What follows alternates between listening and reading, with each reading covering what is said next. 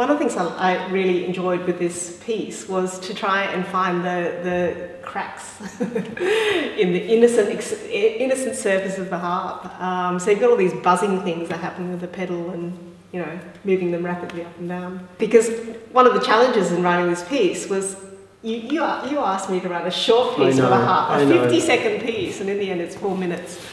And it's like, what do you do in that time? You know, it's a challenge. It's like, what?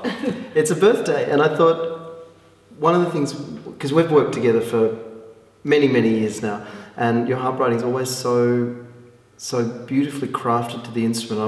I wanted for me as a birthday gift to expand that language a little bit. And one of the things you do with the harp, which is great, is you find those cracks, you find those middle sounds and those middle spaces and the connections between these strings.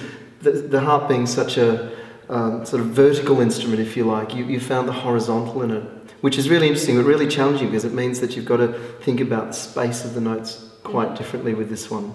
Okay, that's an amazing way of describing it, because that for me was a challenge, is to find the places where the sound is morphing and transforming. And for me, it's like trying to shift from the fairy tale image of the harp into something a little bit darker, perhaps sinister, more, Which is, I've been talking about this for years, because there is this image of the harp, what I call the nymphs and shepherds. You know, it's all Bambi and waterfalls and butterflies, and it's beauty.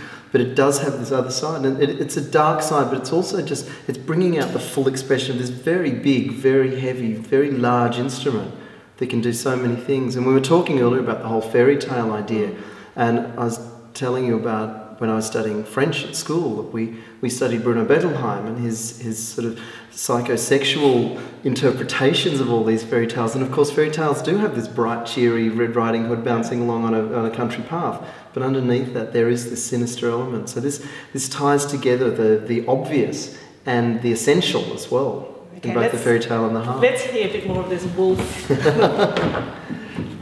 So this is the opening of Rug music.